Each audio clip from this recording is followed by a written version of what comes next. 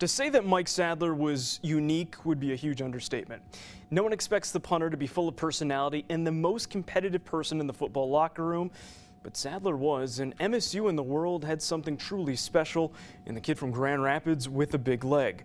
Today, of course, marked the Mike Sadler Life Celebration held at Spartan Stadium, and family, friends, teammates, coaches, and people from all across the country stopped by campus today to give some passing remarks about a person who made such a big difference in everyone's life.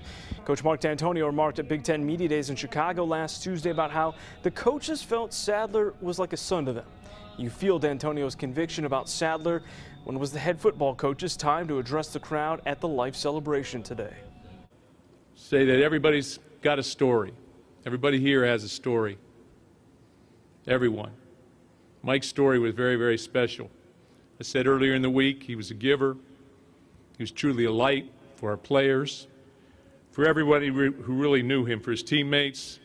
Seeing so many people come so far to be a part of today is overwhelming.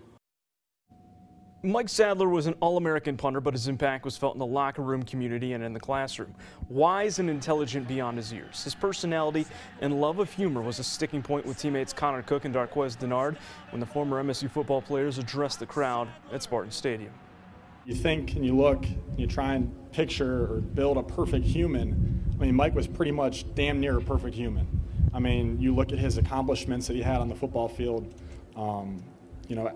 All-American punter in the classroom, academics, three-time, four-time academic All-American, extremely smart, a great friend, a great teammate. Every teammate here would tell you how, Mike lightened the mood from, camp days when, specialists really don't do anything.